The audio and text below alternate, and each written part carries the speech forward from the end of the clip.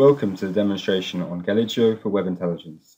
Today we will look at several functionalities and how these will help users to view their data geographically, better understand, predict and improve the efficiency and measurement of their business activities, enhance data visualization, reporting and predictive analysis.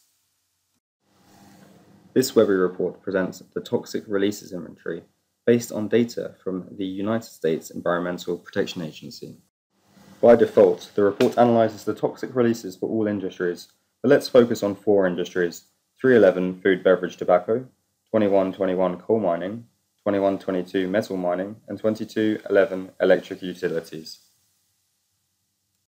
You can now see that the crosstab, bar chart, and geomap have been refreshed to show only the 4 industries selected. By default, the map is zoomed in to state level, showing the total air release as a chloroplast chart and release by origins in pie chart form. In the legend panel, you can easily select or deselect metrics. Here I will select total air releases by tons, and I will deselect water discharges. You can zoom in and out of the map using the navigation toolbar found on the right-hand side of the map, or alternatively, you can scroll in using your mouse wheel. Click and drag will allow you to pan across. Now let's zoom into the state of Nevada. We can select a county, such as Humboldt in Nevada, and a pop-up window will show us more details. We can now jump into a linked report and get even more details for that specific county.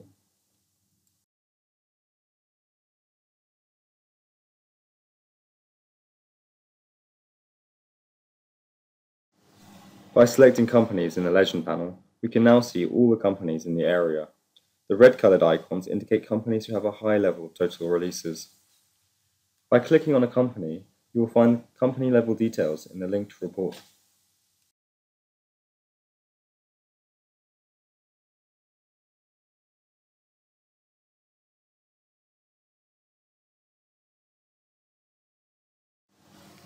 The interactive map is the working interface for the management of thematic analysis and contains all the functionalities and widgets necessary for carrying out business analysis.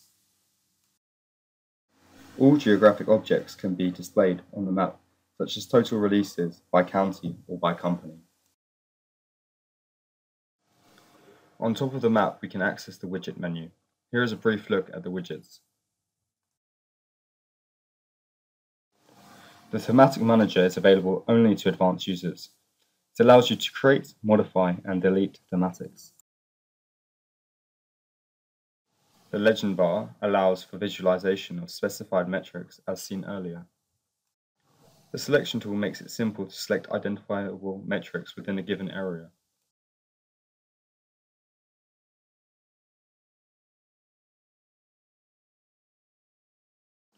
Export Manager lets you bring up geo reports.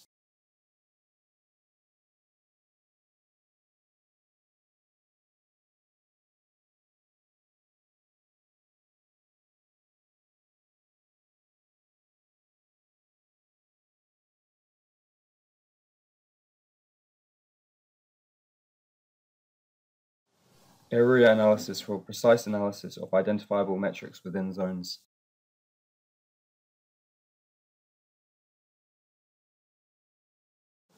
Data import allows you to import your data seamlessly. Visualization Plus allows you to view your data in yet another dimension.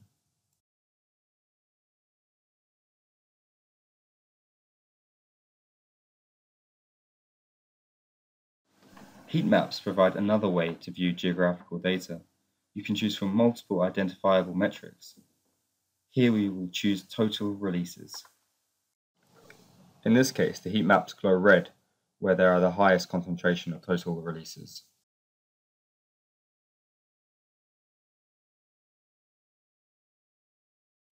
Clusters provide geospatial aggregation of points.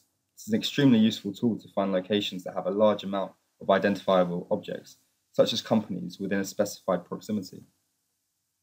Time Slider creates a video showing all the thematics we have covered as they evolve over time.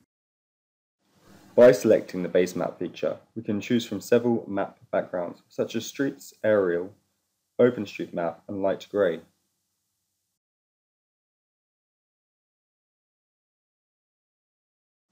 Now let's check the companies located around Las Vegas.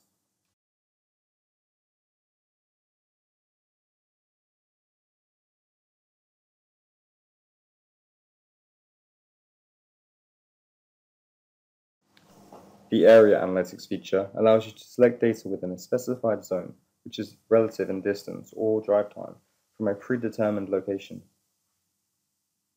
There are 4 different measurement options in area analysis, the first of which is distance, as the crow flies. The second is a buffer zone, which allows you to create zones around a selection of geographic objects, such as companies. The third is drive time, whilst the fourth is drive distance. Here we have created a buffer zone around 2 companies in Las Vegas.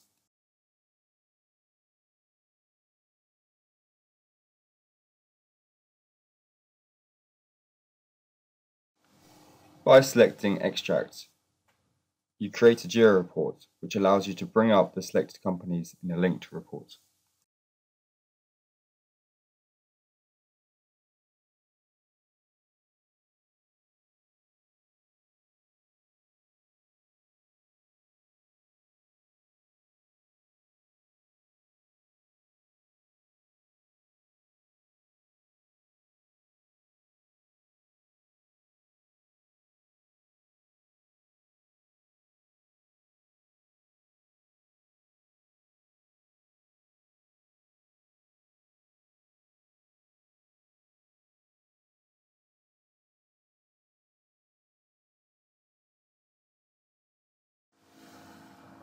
This comes to the end of the demonstration.